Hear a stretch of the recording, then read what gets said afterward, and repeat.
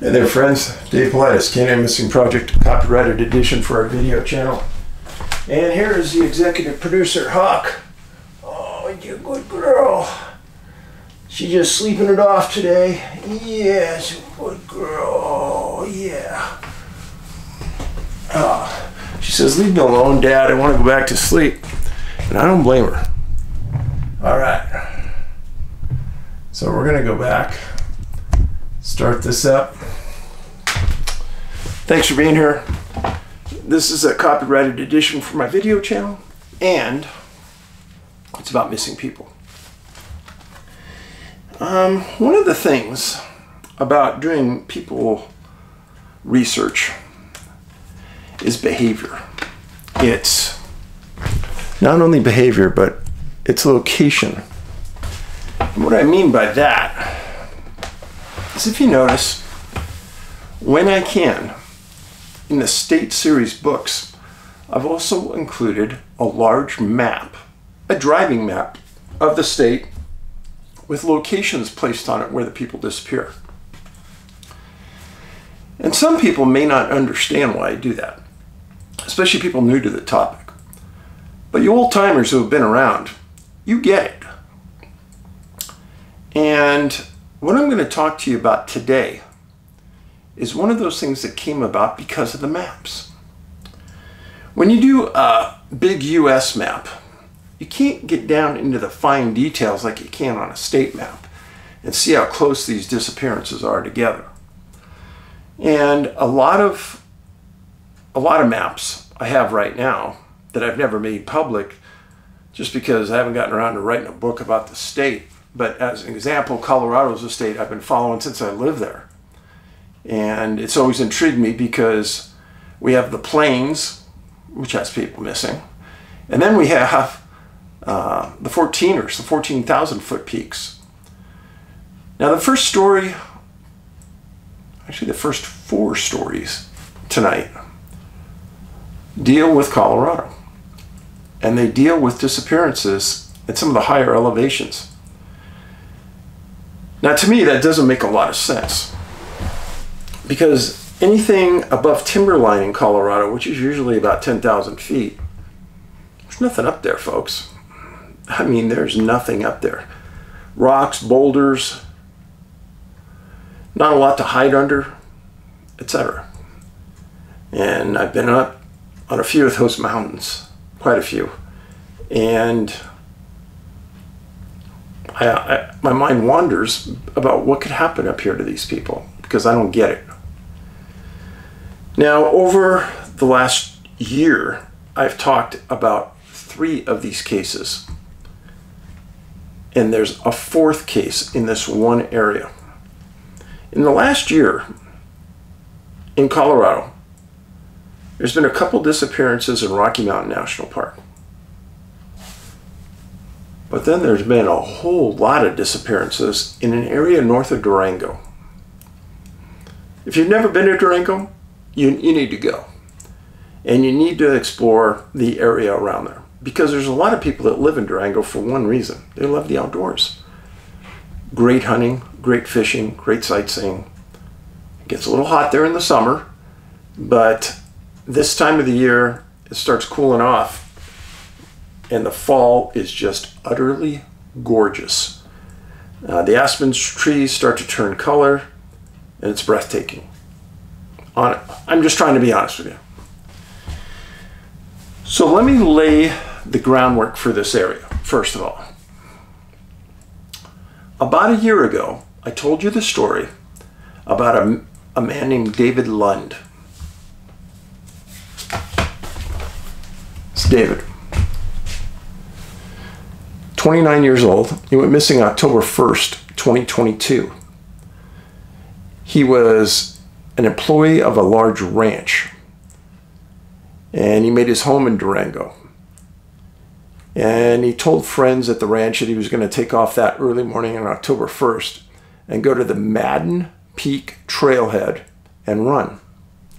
Now, David was a member of the Durango Running Club, in absolutely phenomenal shape. People at the ranch said that David was one of the best employees you could imagine. Great person, super smart. Now maybe you wouldn't think about that as a ranch hand, being super smart. But David was one of those guys that just found his happy place being in the outdoors, working with nature, working around cattle, having the ground on your feet every day. It's kind of what David was like. When he disappeared, it was a huge hit to that community. Thousands of people were upset, wrote notes to me about his disappearance. Hundreds of people went into the mountains and searched the Madden Peak area. La Plata County poured tons of resources into finding him. It's been over a year. David's never been found. And I did a lengthy segment on David. It's on this channel. You can find it. And I encourage you to watch it. It's a compelling story of a really, really good guy. Now, just prior to David disappearing, a case got by me. But I went back because David's case piqued my interest on that area. And I found the case of David Lamthach, 23 years old. Another really good soul from Salt Lake City. David was also a mountain runner. Isn't that strange? He went missing July 17th, 2022, about 3 months before David Lunde disappeared. And yes, it's not past me that both their first names were David. That's pretty weird. Well, Mr. Lamthach was volunteering for the Hard Rock 100 road race, running race. He drove up from Salt Lake, and he was last seen in an area near Molasse Lake. Race was over. They thought he was just going to come in, but he decided to do a short run. Now, the strange thing about Dave, well, it's a strange case, yeah, nonetheless. But they found David's cell phone on the trail. You, me, and everybody else, including David, we really protect our cell phones. Of course. It's kind of like the lifeline to all of our photos, contacts. So to think somebody just drops it on the trail, you don't really see that very often. Now, there was no animal predation, but how did that phone get out of his pack and get onto the ground? Well, La Plata County, again, went in there with a huge search effort, multiple days. They found nothing. Other searchers went back, found nothing. It's been 14 months. Thousands of people have been over that same area near Molasse Lake. David's never been found. His backpack that he was carrying was never found. So what happened to David Lamthach? His family members in Salt Lake made a big appeal to the people of Durango. They did respond. Many people went into the woods, looked. Nothing. So that's 2 cases within 3 months in 2022. Trust me, it was on my radar. This year, June 24th, 2023, I did a lengthy segment about this case. Ian Obrien, 28 years, was going to run. He was a long distance runner, a triathlete. He was going to run Hesperus Mountain. Very, very close proximity to where David Lunde disappeared, within a couple miles. He went missing June 24th, 2023. Now, a couple things about Ian. He swam like a fish. He was a big athlete. Everyone loved him. He had a wild kind of personality. I don't mean dangerous, I mean fun-loving. He had tons of friends. He disappeared. Again, La Plata County goes in there, does a huge search. Huge, and I'm talking mega. Finds nothing. Now, at this point, I was kind of thinking, why isn't somebody putting these pieces together? 3 people missing, nobody found. The distance from David Lamthach to Ian and David Lunde, about 25 air miles between the two. Not that far. So on a map, let me show you. This is Durango, Colorado right here. If you just go this direction a little bit, Lunde was right here. Obrien was right here when they disappeared. In the outer stretches of the middle of nowhere, on the East Mancos River, on September 2nd of this year, just a month and a half ago, some fishermen were on a very remote section of the East Mancos River. They see an unusual sight. See a body. They get closer, and it's a human. So they pull the body out of the river, they hike out and they contact the La Plata sheriff.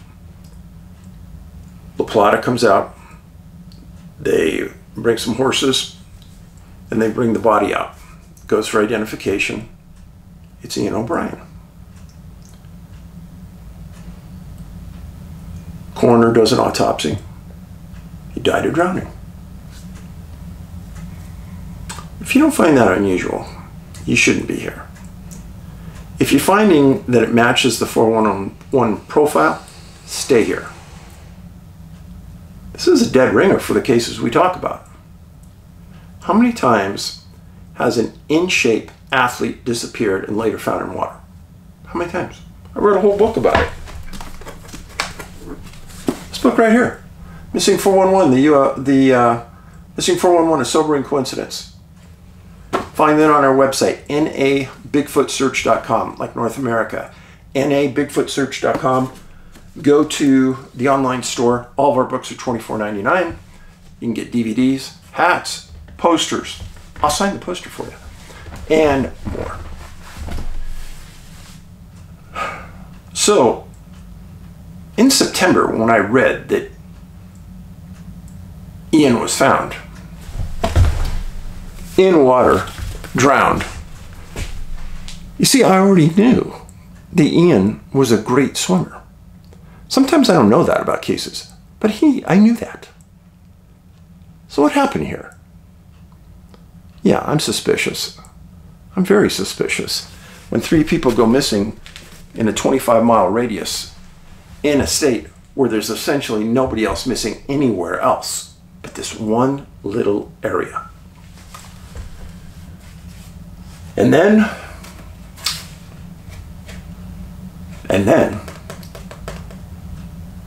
this case happened. So,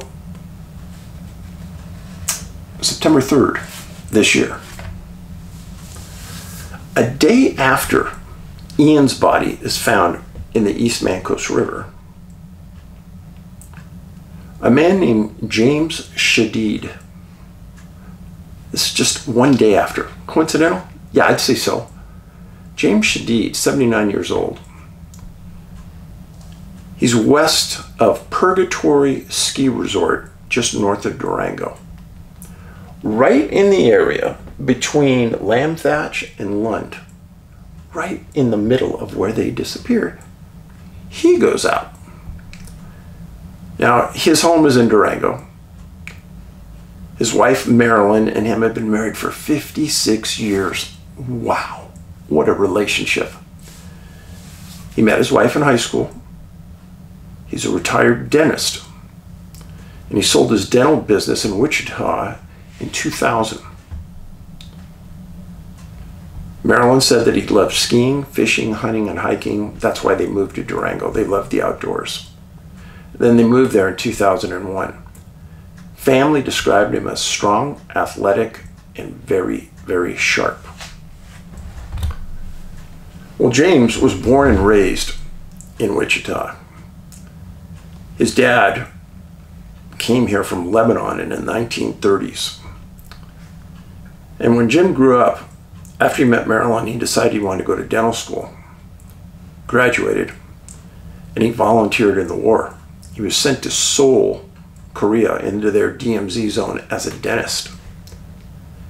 After he got out, he moved his family back to Denver for a short period of time and then back to Wichita. They have a son named Scott who went on almost every escapade that his dad went on. And the family did almost everything together in the outdoors. This is the DMV photo that they released on Jim. 79 years old, in exceptionally good shape. Do you remember a couple days ago, just a couple days ago, I told you about a case out of Wyoming where a 76-year-old man disappeared who was a retired dentist, and he was never found. Just a coincidence, I'm sure, but the proximity in time and space is pretty close, folks. Just saying. Just saying.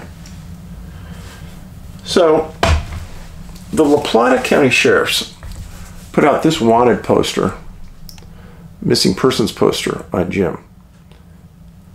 A good picture of him catching a nice fish. Now, Jim and Marilyn were about as close as two people could ever get.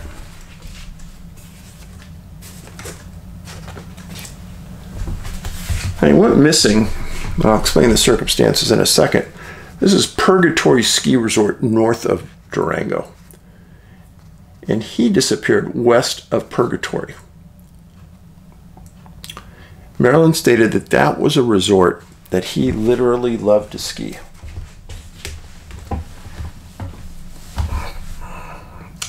I believe it.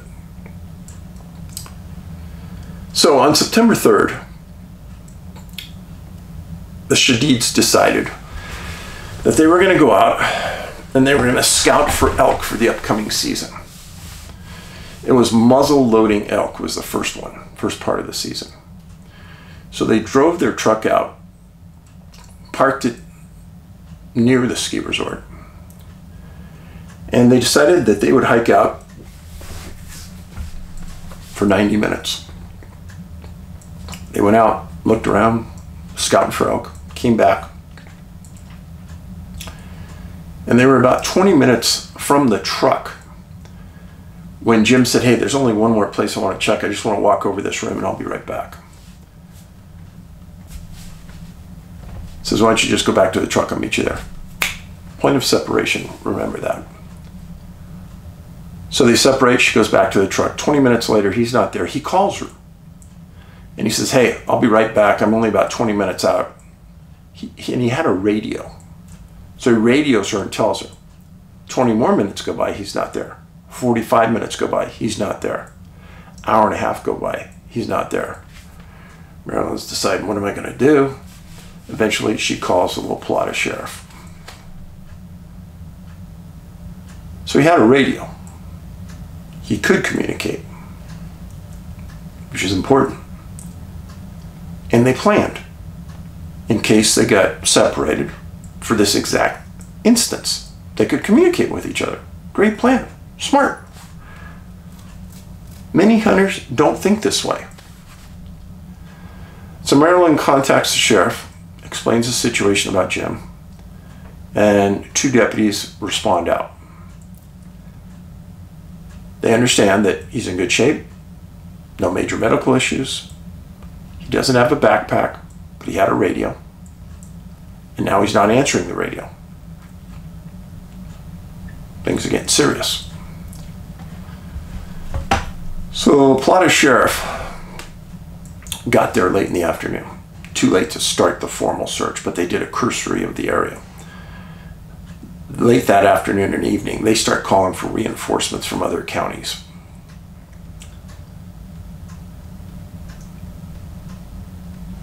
La Plata got 3 different dog teams there on September 4th. That's a lot. Congratulations. and they asked for a piece of his clothing to put on the scent, which they got. And 3 different teams at 3 different times were taken to the area where Marilyn last saw him, guaranteed a place he had last been, and they started to search. Almost immediately, the canines they searched initially for a short distance, and then they lost the scent. La Plata County came out with 25 searchers, which is a pretty good response for a remote area like that. The next day, they got volunteers from Archuleta, San Juan, and Montezuma counties. And they also got a Lifeline helicopter to fly over the area. This is important. Lifeline can cover a lot of area compared to ground pounders. Now, I'm one of these people who believes in using equestrians too. Equestrians, people on horses. Why? Because you're sitting up and you're looking down. And from that perch, you can see a lot more area than you can pounding the ground on feet. And you don't get tired like ground pounders do. Horse can go for 20 miles in a day easy. You can't. So eventually they got up to 100 volunteers over a 10-day stretch looking for Jim. Marilyn was just completely distraught. They weren't finding her husband. They weren't finding anything. They also got upwards of 30 hunters from the upper Durango area to cover the area like they were hunting and look for Jim. They found nothing.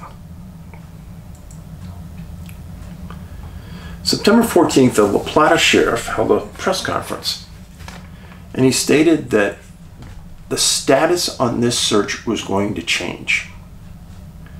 It was going to change from a search to a recovery, a part-time recovery, meaning that they believed that Jim was dead and they were looking for a body. And what they would do is, on a part-time basis, as search and rescue people recovered, they would go out on their own and look, which really means that probably not much is going to happen. As I've stated before, search and rescue is done by people just like you and me, have jobs, etc. They do it voluntarily on their own time. They aren't paid. They have to pay for their own food, everything. And they get tired. Imagine being on the trail, humping it for 5, 6, 7, 8, 9, 10 days. Yeah, you'd get real tired. And then the sheriff has to think about, what happens if there's another case? These searchers are exhausted. I've got to keep some in reserve, right? Well, no scent trail, nothing found. He had a 2-way radio in a cluster zone. He's an intellectual, and he's an elk hunter. Friends, this one bothers me. The whole situation bothers me up there. Let me lay this out for you, real clear. Here's a map of the whole area and the disappearances. Let's start down south in Durango. So this is Durango, Colorado. It's about 25 miles from where Lunde disappeared to where Lamthach disappeared, okay? From here to here, about 4 or 5 miles. And this area right here is a famous running spot high up in the mountains. Now, Obrien, he disappeared right here, and his body's found in a deep canyon in a super remote area. How it got there is a million-dollar question, and nobody knows. Lunde was just almost on the other side of these peaks, running around on mountain trails, and he disappears. So you drive up Highway 550 a bit. This is where James Shadid disappeared, at Purgatory Ski Resort, just west of Purgatory, west. Now Dave Lamthach disappears on Molass Lake, further up 550, where they were doing another long distance run. He's volunteering, comes out, disappears. That's kind of the $1 million overlook. Here's some characteristics about the runners I want you to remember. All three were under 30. All distance runners. All four were alone. Lunde and Obrien took off and were on their own from the very beginning. Lamthach was part of that running support group, so he had people around him a majority of the time. But when the race was over and everybody's going in, point of separation, he's on his own. And then, on the Jim Shadid disappearance, to me, it's classic case, point of separation. If you haven't read my books, I say repeatedly that it almost is as though something or someone is watching that couple, whoever it is, two hunters, two fishermen, and then one decides to go in and now one's alone. And when that one is alone, something happens. Now, what can happen? I don't know. But the puzzling part to me is that the majority of these times, the people are never found.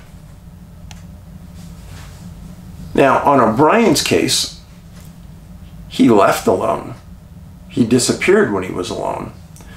And his body is found in an area that is extremely remote on a river that wasn't flowing that hard in September, the East Mancos. They never said what clothing was found on him, what shoes were found on him.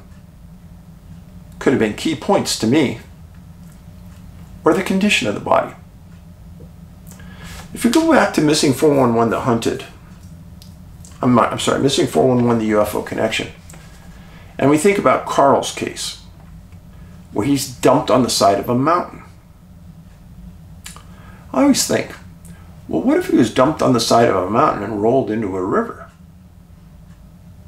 What if he was dumped on the side of a mountain, hit his head on a rock, was unconscious, went into the river? He'd die by drowning. And he'd be in the river. Now, Carl reported, or actually he said to me when I interviewed him, he said, Dave, I woke up falling. There was a time where I was in the craft, and then the next thing I remember, I was falling through the air, and my shoulder hits the ground, and I'm rolling downhill. He said it was pretty scary because he didn't know where he was, what he was falling from, or where he was rolling to. And he said when he woke up, he didn't recognize where he was. Now, if that was a lot of the people that were missing, and they didn't know where they were, that could account for a lot of people who may be never found. Now, a lot of people since Carl's case have contacted me and said, Dave, what stopped them from dumping you in the middle of the ocean? Well, yeah, I've said this all along. I've said that it's almost as though they're going to be grateful and they're going to allow you to be found for whatever reason. But what about all the rest of these people who are never found? Are they the ones who fought, got angry, irritated these individuals, entities, and then they retaliated in some way? Or as in Carl's case, were these people kept? I have no idea. I'm sure this is only one part of a big, big puzzle that we all don't understand fully. But I have great compassion for Marilyn. The loneliness that is in her life after losing her husband of 56 years, would be unbelievable. She's walking around a house without her husband, her life partner. I hope and pray that that son Scott is with her, because I know she needs her. So my prayers go out to Scott and Marilyn. I don't know what happened to your dad and your husband, but as I've just said, something unusual is going on in that area in the last year and 3 or 4 months. And the proof is in that map. Please share this video. It's worth sharing. And I'll try to put up some links of these other cases, because I think they're worthy. And under the comments section, you're looking at the screen on the left side, it'll say comments. If you look down there, my comment will be the first one, and I'll try to put the videos up that I did of these other 3 guys. Very sad. Thanks for being here. Paulides out.